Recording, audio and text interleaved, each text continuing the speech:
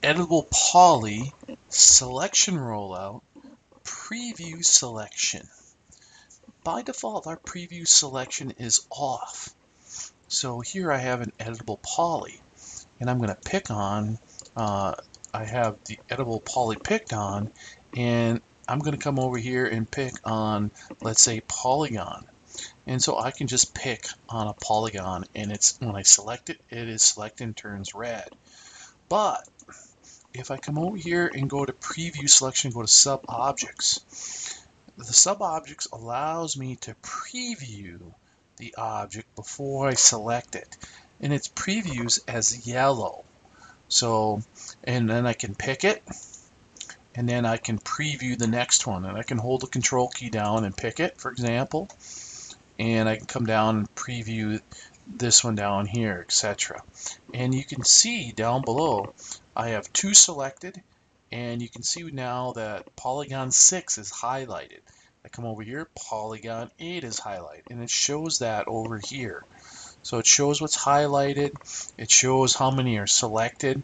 So I'll hold the control key down, I'll select another one, etc. So this only allows me then to preview and select sub-objects. And right now I'm just previewing selecting sub-objects that are polygons. Now, let's change this to multi. The multi works similar to the sub-object, but allows me to pick different types of sub-objects. As where before with the sub-objects, I had to pick the type first. Now I can come over and preview, let's say, a poly. And I can preview that, preview these polygons, right? And I could pick it. And I could actually come over here and preview this edge, right? It edge is yellow, and I can preview that edge, that's yellow, and when I want it, I can pick on that edge and select it as well. And so I can come over here and preview any edge I want, hold the control key down and pick it. And so I have two edges selected now, right? And I can come along and say, oh, I want this one. I can hold the control key down and pick on it.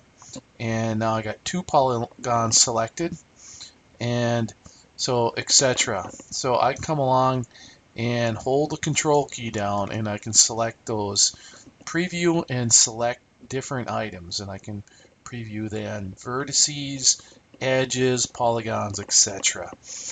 So the multi allows me to switch back and forth between the sub-objects, where the sub-object just allows me to preview just one sub-object. So I can come along and say polygon, and I can preview any particular one, right?